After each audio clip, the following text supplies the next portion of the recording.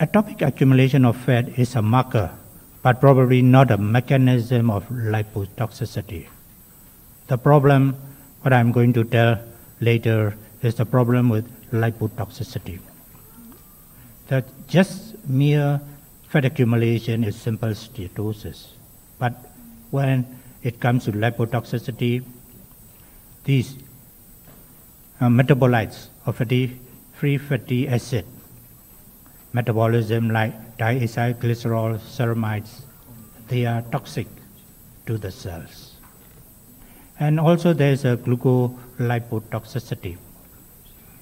As you all know, the fat in the liver cells, they are break down to fatty acid coenzyme A, fatty acid CoA, and they can be converted to glucose as a gluconeogenesis. But because of the hyperglycemia and melanoid CoA excess, the fatty acid can't be converted to glucose. So there will be more fat accumulation, leading to lipotoxicity. So this picture shows the ectopic fat accumulation and the effect of lipotoxicity.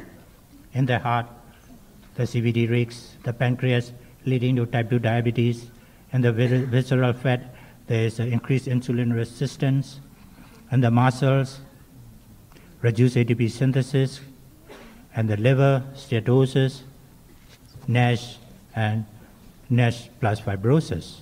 In the vessels, there is increased chance of atherosclerosis.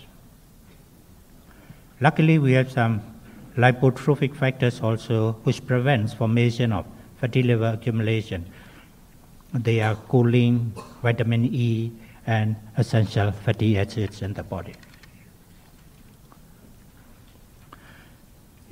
If I have to take you to the hepatic triglyceride balance, you know, the liver, normally it is 3% triglyceride in the liver, and it is balanced by the uptake of fat, triglyceride from the diet, synthesis from adipose tissue, and the excess, or when we need it, the fatty acids are oxidized, or they are secreted by the low-density lipoprotein to the peripheral tissues.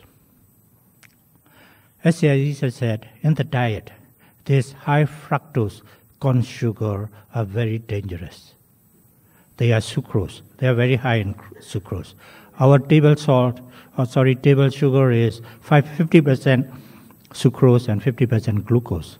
This high fructose corn syrup is 55% sucrose.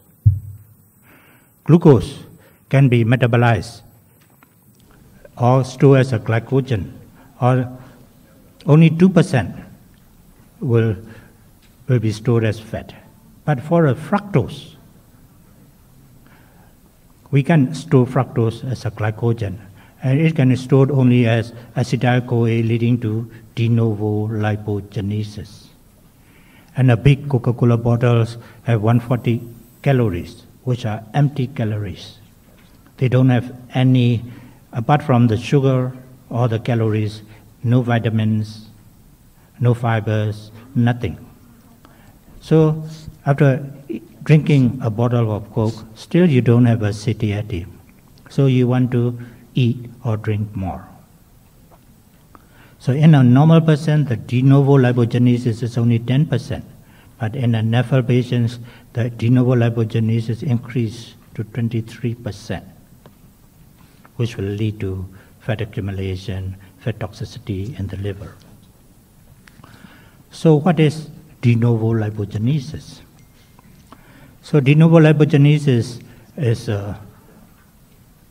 lipogenesis from our intake of fructose and glucose, which is enhanced by insulin resistance, the increased portal insulin, the reduced glucose disposal, and increased lipolysis. And the obesogenic diet, like increased fructose, high carbohydrate, and high fat diet, leads to de novo lipogenesis with increased fat accumulation in the liver. These fats can can be beta oxidized to carbon dioxide and ketone bodies. And they can be secreted from the liver, as I've said, by VLDL synthesis. If you look at the lipid inflow and the lipid outflow, they are also transcription factors involving in this diagram. So, majority of the audience in this room are clinicians, so I'm not going to go into detail regarding about these molecular and these transcription factors. And not only that, you are all clinicians, I also don't know much about that. So these are the transcriptional factors, so many things. So if I have to summarize, the synthesis is increased because of the insulin resistance, there is increased lipolysis, and because of the increased intake of high glucose or sucrose diet, there is a fat accumulated in the body. But for the disposal part, we can increase the oxidation because of insulin resistance, and we can level up our secretion from the liver because of the oxidation reactions and the and the lack of what you call protein synthesis in the liver. So the fat accumulates in the liver, which leads to simple steatosis.